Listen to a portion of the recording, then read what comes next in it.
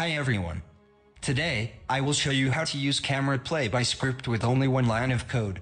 For this video, we will use Camera Play with the asset Penguin Adventure, available on the Asset Store.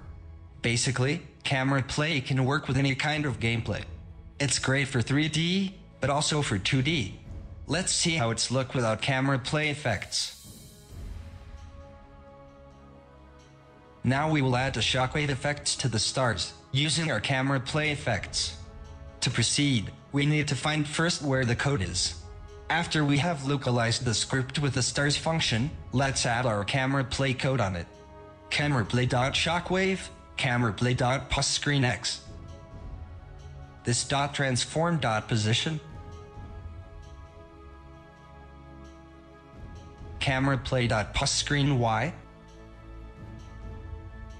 This .transform.position, and 1 for the time of the effect in second.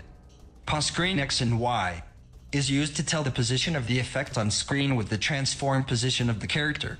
And that's it. Let's have a look.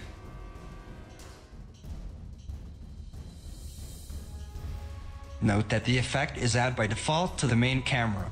You can of course change the camera target if you want.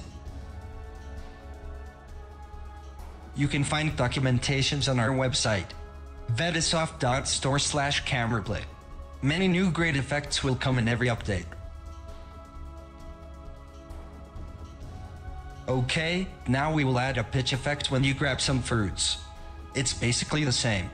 CameraPlay.pitch, CameraPlay.PausScreenX.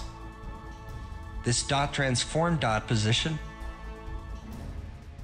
CameraPlay.PausScreenY. This .transform.position, and 1. Let's have a look.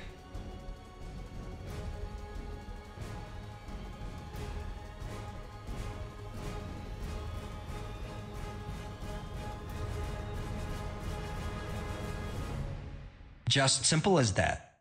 Thanks for watching. See you for another tutorial.